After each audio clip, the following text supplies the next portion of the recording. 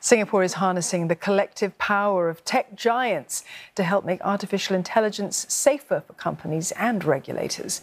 It's launched a network that taps the likes of IBM, Microsoft and Google to develop AI testing tools for responsible use and help shape international AI standards. Launched at the Asia Tech X Singapore Summit, the AI Verify Foundation includes big tech and companies across different sectors. Now, they'll help foster an open source community on AI testing and contribute to the Made in Singapore AI testing toolkit known as AI Verify. The move comes as concerns grow over the technology's increasing popularity and its rapid development. We believe in using AI in a responsible way and deploying it for good. But we will also strive to shield society from the most serious AI risks. The private sector and the research ecosystem have rich expertise. They can and must be encouraged to participate meaningfully to advance AI for the public good. Mrs. Teo adds that making its AI Verify testing toolkit open-sourced will enable system developers, solution providers, as well as the research community, use and contribute to it in areas like transparency, security and accountability. The move is seen as a good way to help companies understand the AI that they use, adjust it to better suit their own needs and co-develop new and better testing tools. Earlier, CNA's Heidi Ng spoke to Kathy Baxter, the principal architect of ethical AI practice at Salesforce, who emphasized the importance of having ethics at the foundation of building AI. You talked about data collection, and to really integrate these ethical practices into AI processes, you really need this kind of data. So what are some of these metrics for ethical data collection, and how can organizations ensure ethical practices when they're collecting such data? Absolutely. If you don't have ethics in mind, if ethics isn't at the foundation of what you're doing and how you're building your AI, it's very difficult to tack it on at the end and actually have an impact. So first and foremost, asking not just can we do this, but should we do this? Is this a problem that AI should solve? Then you think about the data sets that you're using to fuel the model. Is it representative of everyone that the AI is going to impact?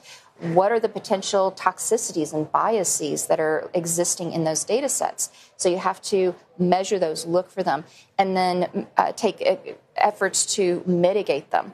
And then as you are building the models, you need to get feedback from those that are going to be impacted. And you have to take special effort to reach out to underrepresented communities and make sure that they are involved as well, so that harms that you might not predict, they are able to identify. And where are we right now on that front? A lot of amazing work has been done the last 10 plus years, particularly by women and women of color. It's really an amazing space to see. So there's a lot of really good work that has already happened. And there are a number of resources and standards. There's the NIST AI Risk Management Framework.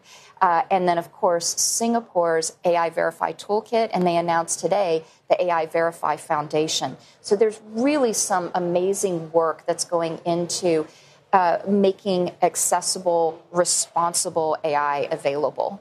And on the topic of responsible AI, is the onus on organizations that create these AI systems to make sure that they're transparent? Would government regulations actually need to be in place to ensure compliance? There's survey after survey showing that people they don't have a lot of trust in AI, particularly the more powerful AI. And so it's in organizations' best interests to ensure that they are transparent, because transparency leads to trust. And so even if regulations don't require you to do it, it really is in an organization's best interest to be transparent in how they're creating and using AI. And how would a company being transparent about their AI systems, how would that look like for a consumer who wants to use these tools? That is a fantastic question, because there is transparency in terms of the purchaser at a company of the AI that they may be using, or an auditor. And then there's the consumer. So if you are interviewing for a job in New York, for example, you have to identify that you're using AI in your hiring process. So how do you communicate to a consumer how that's used? So being able to communicate in plain language what the model is doing for consumers, but then you give more technical detail for auditors or purchasing decision makers. So it sounds like it's really encouraged for companies to really be transparent about what they're doing with their AI systems, and at the same time to make them ethical as well. So what are the greater challenges for organizations that are looking to integrate these ethical practices into their processes?